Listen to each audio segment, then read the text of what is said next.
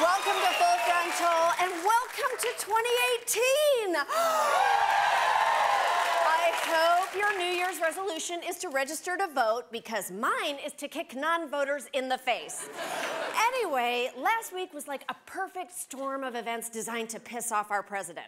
It began with something he hates, bad press, and ended with something he hates more, women who don't tolerate sexual assault. A new day is on the horizon. Oh shit, she broke Laura Dern. Okay, but the year's best piece of entertainment wasn't on Sunday night, it was on Sunday morning, when journalist and research team panty wetter Jake Tapper interviewed Trump's senior advisor and human-like casing filled with wriggly squid tentacles, Stephen Miller. When Tapper had the audacity to bring up the president's former top aide accusing his son of treason, Miller got riled up. Oh, that's his riled up face.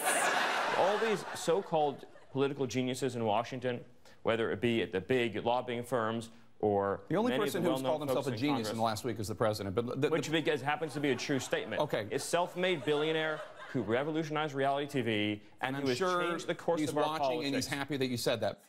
Trump was happy. So happy he unfurled one of his precious hairs and gave it to him as a prize.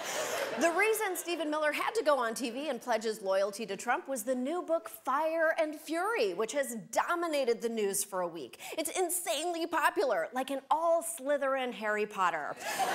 But fun as it is, it's riddled with inaccuracies, it's thinly sourced and full of typos. I mean, Steve Bannon is gross, but I don't think he does anything with mounting ferocity and pubic venom.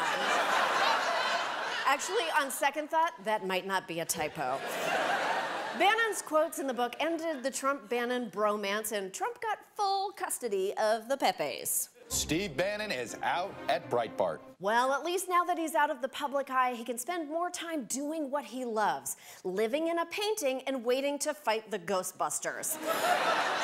Fire and Fury is basically the book-length version of a Trump tweet, only vaguely truth-adjacent, but incredibly distracting, which is too bad, because while everyone on cable news was fixated on Michael Wolff's shoddy 9th-generation Xerox copy of Game Change, there were actual things happening, like news and stuff, or whatever, I don't know, mostly to brown people.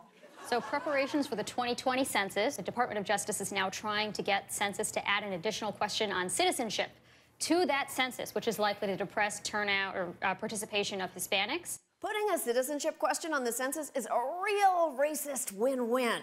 Either they get a list of undocumented immigrants, or Hispanic people avoid answering the census and lose congressional representatives and funding. Efficient! Look, you can't just add whatever questions you want to the census for your own agenda. Otherwise, George W. Bush would have added, "Do you have a pretty pony?" in anticipation of his painting career. We also missed this teensy little bit of news. The U.S. also formally suspended security aid to Pakistan's military, as President Trump had threatened. The State Department announced the freeze will last until Pakistan takes, quote, decisive action against terrorists. But it said there may be some exceptions. That's right, we've frozen security aid to Pakistan, but there might be some exceptions, like if Pakistan wrote some really nice tweets about the president. Giving tons of money to a broken state like Pakistan does suck. The only thing that sucks more is not giving them money. Cutting them off means cutting ourselves off from the most accessible routes into Afghanistan, which our military needs to bring our troops important supplies and the comedians we're trying to get rid of. This shit is complicated. Not just frontline complicated, like two-part frontline complicated. But it matters. 2018 is going to be a really important year, guys, and we need to keep our eye on the ball. We can't count on pundits to help.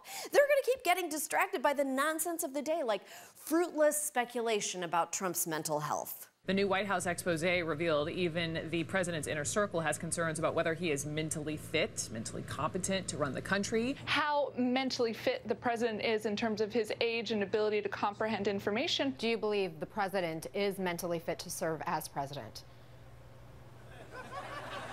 Well, Wow, now they all have dementia.